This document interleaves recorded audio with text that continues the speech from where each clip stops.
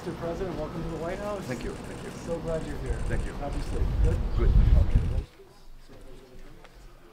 Would you mind signing our guest book for us, Thank you. please? Please, have a seat.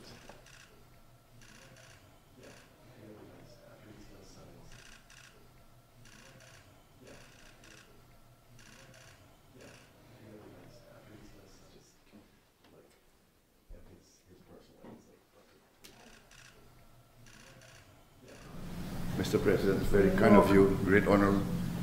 I'll just meet with my son. Meet my son, Hunter. Mr. President, How are you? How are you, sir? Honored to meet you. How are you, sir? Honored to meet you. Thank you very much for receiving me. Yeah, I'll see you. Nice to meet you. Who's that fellow?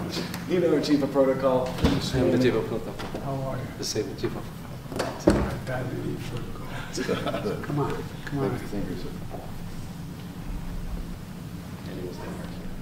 I'm going to make a brief opening statement. We're going to then say what you'd like to say, and then we'll try to get the press to leave, which is always difficult. And once then we can talk, all right? Thank you, sir.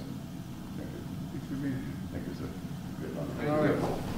We're marking an important anniversary, 75 years of diplomatic relationship with Indonesia and the United States, 75 years.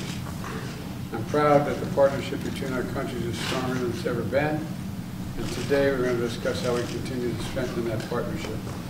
First, in my view, by advancing free and open Indo-Pacific with ASEAN at its center.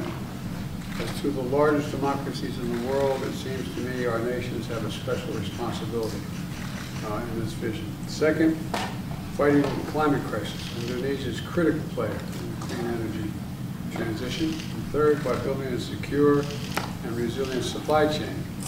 And finally, by deepening our comprehensive strategic partnership that includes deepening our security cooperation.